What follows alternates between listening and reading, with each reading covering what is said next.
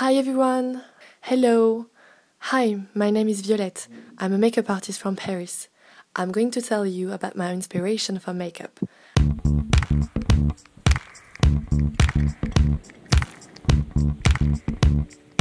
What I love to do is whenever I'm in New York, go to the Met and take a big breath of inspiration. I had the chance to study art painting at the famous French museum, the Louvre, in Paris. This is where I fell in love with the neoclassicism and the Renaissance painting.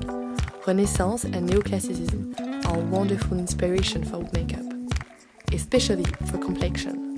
Have a look on the paintings of that time and pay attention to the skin. See the texture, the color, and the purity. The skin catches the light. The makeup is not static, not like a mask. It will breathe with you, between light and shadows, between glow and matte. Makeup must be more about being and looking beautiful than wearing a great makeup. I'm going to show you how to create this perfect look.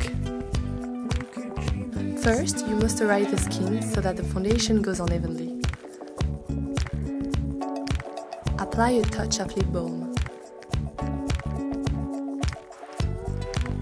Apply the foundation around the lips, between the eyebrows, going down on the nose, under the eye. It's important to apply foundation on the cheekbones, going from the nose to the temple. Use a blush to sculpt the face. Use the blush as a shadow. It must be brown with a very small touch of gray. Start from the ears, under the cheekbone until the middle of the cheek. Then draw the contour of the face. It's important to have the bottom of the face sharp, because it's more graceful. To catch the light, you can mix a light lip balm with a bit of colored lipstick. I apply it with a brush on the cheek. We are going to work now on the famous freshness and the natural look of the makeup. You can use a creamy pearly eyeshadow. If you only have a powder eyeshadow, you can mix it with a lip balm to make it creamy. I apply it on the cupid's bow, the chin, the corner of the eye, and the top of the cheek. Don't forget to clean the eyes. Then, apply a black pencil inside the eyelashes, colored really well between the lashes. It will give the impression that you have a lot of lashes and no one will see the makeup as it's hidden inside the lashes.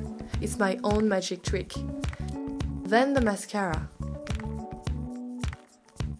A small touch of lipstick with the fingers.